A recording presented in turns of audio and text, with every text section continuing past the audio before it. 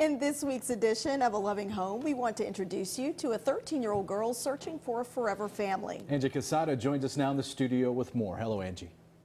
Ken and Shayla, this week you'll meet 13-year-old Kayla, a loving, intentional, and beautiful young lady. We spent the day at Painted Peacock right here in Greenville, where we painted, and I quickly learned Kayla's creative side goes beyond the paintbrush.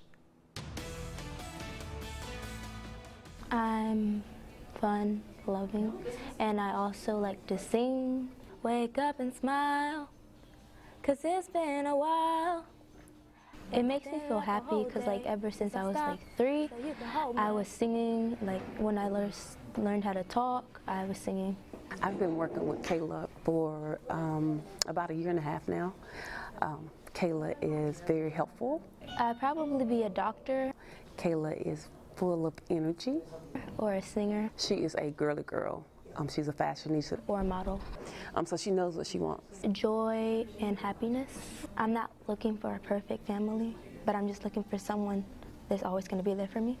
And Kayla also knows what she doesn't want. I don't want to be in foster care anymore because I've been in foster care for a while now, and I would just like to be, I wouldn't want to keep moving home to home. Kayla is the definition of resilient. I think that she is that word, in a place where she was with her sibling, and she's no longer with them, and she's in a place now where she's having to learn how to be a survivor by herself. Kayla would fit best with a family who is loving, patient, and embraces her relationship with her biological siblings.